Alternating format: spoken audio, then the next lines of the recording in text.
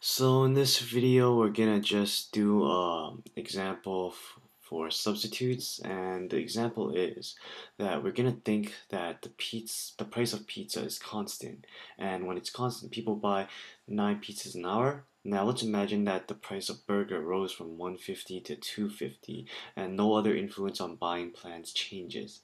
When this happens, the quantity of pizzas bought increases to 11 an hour. So let's just take a look at the pizza side for now. So for the pizza, the change in quantity demanded is 2 pizzas. 2 pizzas. That is because we went from 9 pizzas an hour to 11 pizzas an hour, and the price of the burgers changed, and the average quantity, of pizzas, the average quantity is 10 pizzas. And how did I get 10? Well, that's simple. We just took 9 pizzas and added to 11, and then we divided by 2. So this, how I got it is that 9 plus 11 divided by 2. So that's how I got 10 pizzas.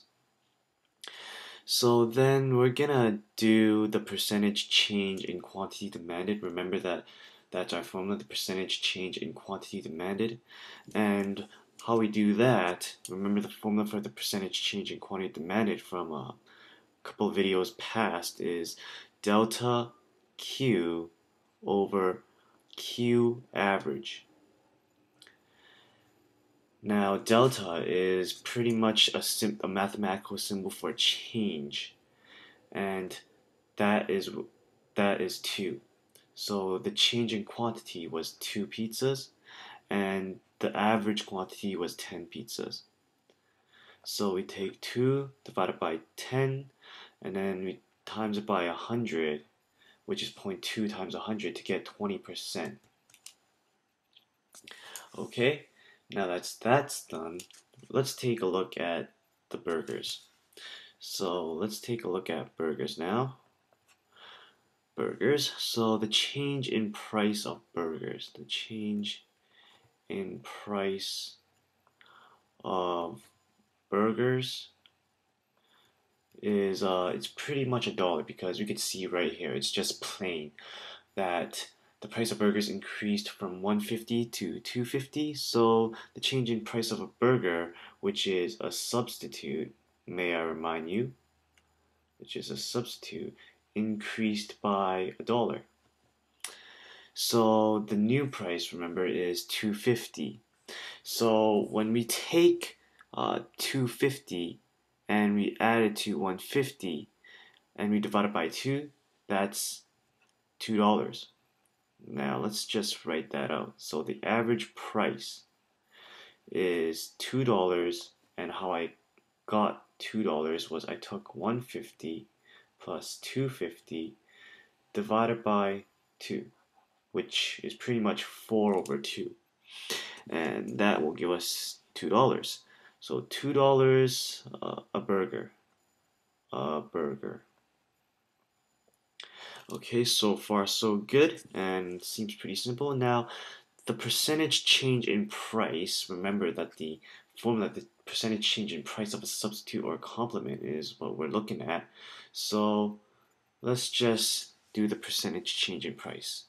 Now the percentage change in price is much like the percentage change in quantity, and you know this already because I've did it in past videos, is delta P over P average.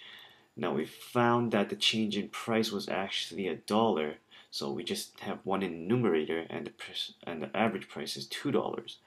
So that is pretty much 0.5, and we take that times it up by 100 to get the percentage, which results in an answer of 50%. Okay, now finally we can calculate the cross elasticity of demand. The cross elasticity, hope I spelled it right. I'm pretty tired right now. So the cross elasticity of demand for pizza. With respect to a burger. With respect to the price price, oh boy, don't freak out on me right now. Yeah, the price of a burger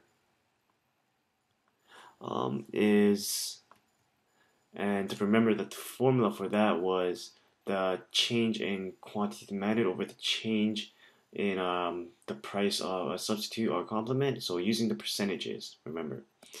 So we just take our 20% divided by our 50%, because they are the percentage change in quantity or percentage change in the price of a substitute or complement, and that gives us 0.4, and that is our cross elasticity of demand. So now that that's done, let's just note out a couple of notes, and let's use a blackboard for this because I think my computer is freaking out a bit. So let's just use this blackboard and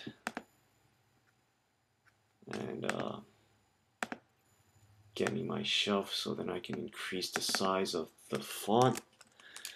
So let's just call this notes. You guys probably can't see that, so let's just increase the size to 25. So yeah, so the notes. So what we learned is that when the price of burger rises, the demand for pizza increases, and the cross elasticity of demand for pizza with respect to the price of a burger is positive, because we ended up with 0.4. Now both the price and quantity change is in the same direction,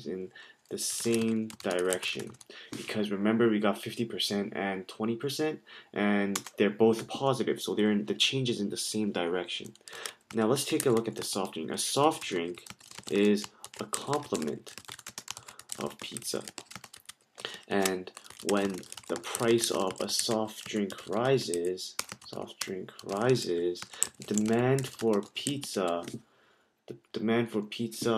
decreases, and the cross elasticity of demand is negative.